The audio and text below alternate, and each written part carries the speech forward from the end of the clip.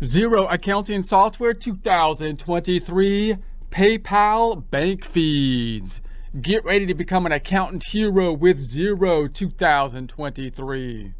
Here we are in our custom Xero homepage. Going into the company file we set up in a prior presentation, the bank feed file. We're going to duplicate some tabs to put the reports in like we do every time. Right click it on the tab up top so we can duplicate it. Right click it on the tab up top so we can duplicate it.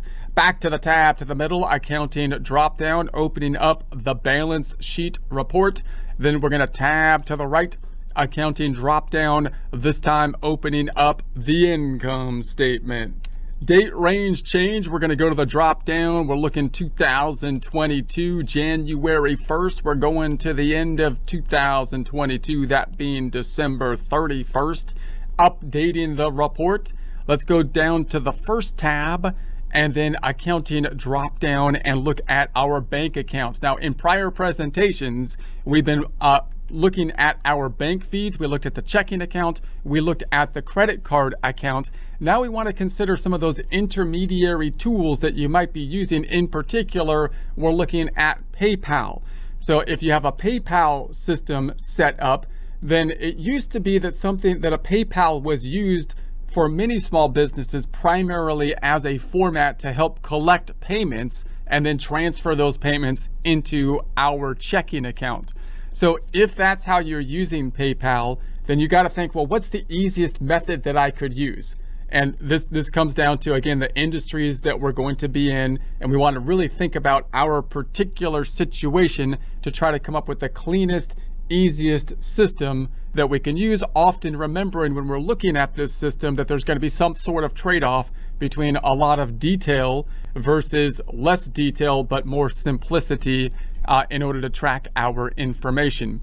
So if you're using like a PayPal, for example, as a system of collecting, I'm looking at a flow chart now. This is a QuickBooks desktop flow chart, but we're looking at just simply the flow, which is the same for basically any kind of accounting system. And we're primarily looking at the revenue cycle here. So we talked about in prior presentations, if we're trying to construct our books directly from the bank feeds, then the easiest system is just to wait till something clears the bank to record it as revenue. But that only works in certain industries. That would work in like gig work industry, if you get paid by YouTube or something like that. If you're in an industry where you're at a cash register, then you can't really do that because oftentimes the internal controls of tracking the cash force you to want to record the transactions as you're making them and then deposit into the bank and use the bank recs to match. And if you are in an accrual type of system where you're invoicing clients, you have to track the accounts receivable. So we've talked about those systems in the past. What if you're in a system where you're getting paid through an intermediary type of financial institution? If you're doing online work, for example, with a Shopify or something like that, or you have your own website and you're getting paid for something online, then they might not be depositing directly into your checking account. They might want to use these third-party facilitator tools to help to collect the deposits, such as a PayPal is a classic one, or it might be like a Stripe or many other kind of intermediary payment processors that are going to be kind of getting in between the payment that's coming to you from the platform and what's actually going to go into your bank account. Now, so if, for example, you work like you have a Shopify store or something like that, then it might, like you might get paid through different of these intermediary platforms. Then the question is, well, how do I want to record the sales on my side? The easiest thing to do is just to wait until it clears the intermediary platforms to my actual checking account. And when it hits my checking account, I record it at that point in time. However, if you do that, you're going to lose some of the detail in your Xero system from the actual sales transactions, because by the time it hits your bank account, it might be grouping multiple sales transactions that have happened. And if it's a Shopify store or an Amazon kind of thing, then you might have other costs that are kind of grouped into that deposit you put in your account, such as the fees and whatnot related to the Shopify store and that kind of stuff. Now, you might be okay with that. You might say, well, that's the easiest system. I don't need all that added detail. I have what I need. So I'm going to wait till it hits my bank account and just record it as revenue. That's the easiest thing to do. When I want to look at the more detail, I can look at the customers on the Shopify side or on the PayPal side or on the Stripe side that made the actual transactions. You could have a similar situation where you do gig work for multiple platforms, let's say, and this will be kind of like our example here. And those multiple platforms then might be paying you through some kind of third-party processor like a Stripe or like a PayPal. And you might say, well, I'm just gonna take it out of Stripe or PayPal and put it into my account, and then I will just call it revenue once it hits my account. What you're gonna miss on the detail if you do that is the fact that the payments that went through the processors came from different sources. If they were different sites, like if you had teaching platforms that came from different teaching platforms or something like that, then you're not going to have all that added detail in your account. You're just going to call it teaching revenue. So again, the question is that good enough? Is that enough detail? Is that all the detail you need? It might be good enough to just do your taxes if that's all you need, although it doesn't give you that added detail of breaking out the source of the revenue that it came from.